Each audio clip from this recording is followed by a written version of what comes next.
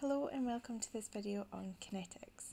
Today we'll be looking at rate equations and rate determining steps.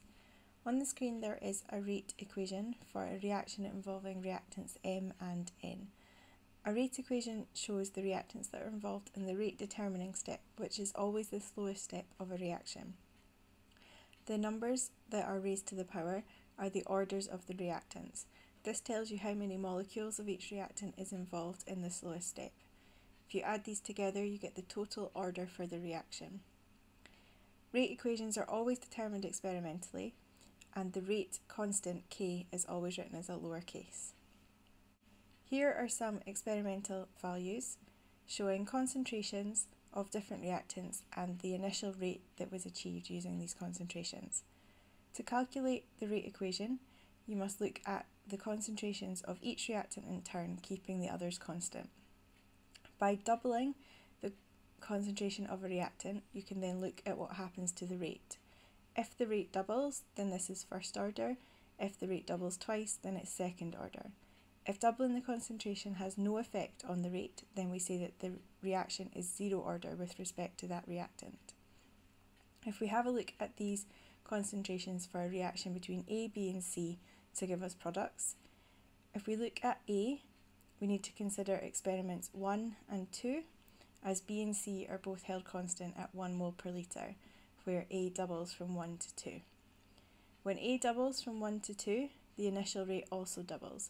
So this would tell us that the order with respect to A is 1. For B, we're looking at experiments 1 and 4, where A and C have been held constant and B doubles.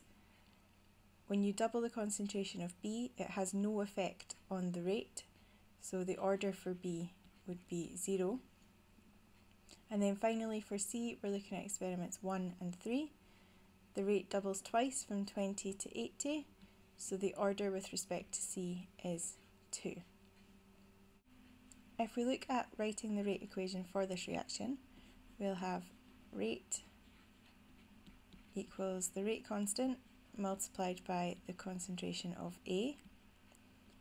Concentration of B is raised to the power of 0 and C to the power of 2. We can simplify this to be rate equals K multiplied by A and C to the power of 2. You need to be able to calculate the rate constant and the units associated with it. If we use the rate equation that we have just calculated as rate equals K times A times C squared, and if you put in the values from the first experiment where the rate was 20, this equals K times 1 times 1 squared. This means that K must equal 20. We now need to look at calculating the units for K.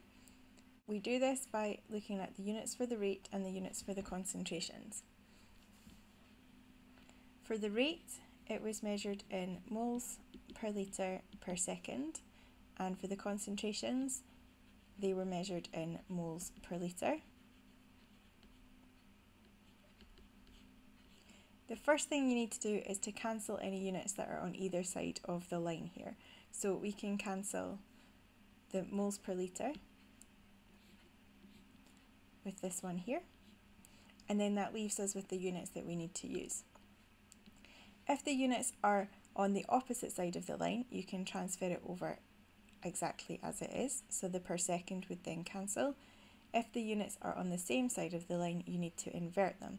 So here we have mole squared, so that will be per mole squared, and per litre squared, so that will turn into litre squared. This means that our final rate equation is rate equals 20 times the concentration of A times the concentration of C squared, where K equals 20 per mole squared, litre squared per second. Here's an example for you to try. First of all, write the rate equation, then calculate the rate constant using the appropriate units. Let's have a look at part A. calculating the rate equation. So we need to have a look at doubling the concentration of each reactant whilst holding the other one constant. If we double the concentration of Rx, so from experiment 1 to 2, the sodium hydroxide has been kept at 0.1. We can see that the rate doubles from 0.15 to 0.3. So we know that our rate with respect to Rx must be 1. If we then have a look at sodium hydroxide, looking at experiments 2 and 3, where the concentration doubles for sodium hydroxide, but the Rx is kept constant, the rate does not double. This means that for sodium hydroxide, the rate is respect of 0. The full rate equation would be rate equals K Rx.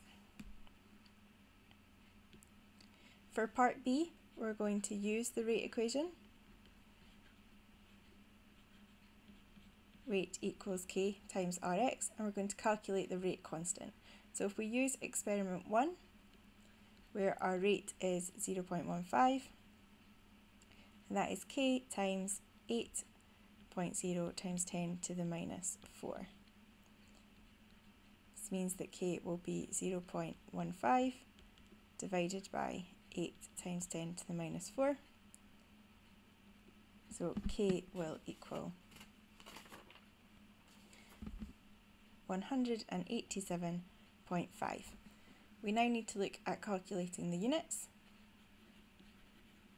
So if we do this like before, where we have rate equals K times Rx, our rate was measured in moles per litre per second, and Rx is in moles per litre. You can cancel the moles per litre from each side and then transfer across the per second. This means that your K is being measured in per second. Because the rate equation shows us the rate determining step, we are able to work out the reaction mechanisms from the rate determining step and the full reaction. For this reaction here, we have 2 NO2 plus F2 giving us 2 NO2F. The rate equation shows us that 1 molecule of NO2 and 1 molecule of F2 are involved in the rate determining or slowest step. All of the steps in a multi-step reaction need to add up to give us the final equation. So for this reaction here, we're producing 2 NO2F. A step that would be consistent with the rate equation and with the overall equation for the first slowest step would be NO2 plus F2 to give us NO2F and an F atom. We can then bring in the second molecule of NO2 and react it with the F atom to give us our second molecule of NO2F. The two F atoms cancel as they're on opposite sides, and then everything else can add up to give us our overall reaction. Here's a reaction for you to try. The overall reaction is 2A plus B to give you 2C plus D. The rate equation is rate equals K times A times B, and I need you to write a multi-step mechanism that is consistent with this rate equation. In this reaction, the slowest step involves 1 molecule of A and 1 molecule of B. This should give us a molecule of C plus some intermediate X, which can then go on to react with the other molecule of A to give us another molecule of C and finally D. This allows us to cancel X. We have 2A and a B to give us 2C and a D. I hope that you found this video on kinetics helpful. Please remember to subscribe and follow me on Twitter at MissAdamsChem for updates on new videos when they are produced.